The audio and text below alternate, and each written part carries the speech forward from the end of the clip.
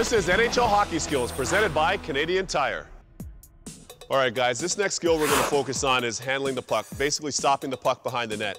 A very important skill because it can really help your defensemen and help your wingers in your center as a goalie if you're able to get back there and stop the puck. And also what it does is it prevents the opposing team from establishing a good forecheck. This is a very, very key part of the game.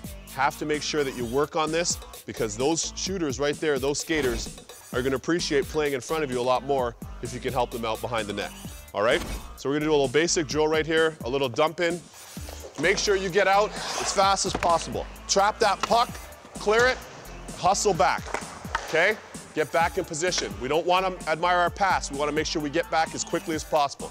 We're going to do the same thing. The blocker side's a little bit trickier. I'm going to get behind. See the way my stick is angled right here? It's not angled this way because then the puck could come back in front. You want to make sure that's kind of angled on a corner. Get that, clear it, back around, and back into the net. All right? So now we're going to have you guys go through it. Let's see what you got. Nice. Get there, get there. That's it, that's it. There you go. Okay, now hold on one sec. Perfect. Okay, you see this one here? See the way your stick blade was this way? So the puck bounced. So you want to make sure that you've got that stick this way, right? See the way my blade's angled? Okay, so that way the puck can't pop back out in front of the net on you, right? You got it? And you just send it back the other way. That's it.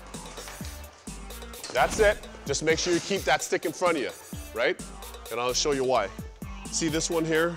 I know sometimes it's a hot shot and it'll bring you back a little bit, but you want to make sure that you keep it kind of in line with you. Because once it gets too far back here, that forechecker is going to be pressuring you, and then all of a sudden you're kind of in no man's land, right? Okay, let's see it again. There it is. Yeah! That's what I'm talking about. Good job. All right, Jose. Good stuff. Good job getting out there. But let's come to this side. So you come out here, right? But you see this here? You had your stick this way. So with your stick, with you having this much of the shaft of your stick, you're not going to really be able to get any leverage on the puck, okay? So you want to make sure you bring that blocker hand up when you're shooting, okay? So you're going to stop it. You want to have that blocker hand up, and now you can really bring it, all right? So you'll get more power that way. Let's try it again. All right, here we go. Hustle, hustle. That's it. Let's see that shot. Let's go, let's go. There we go. That's better. That's better. Okay, other side. Good job, good job. Hustle.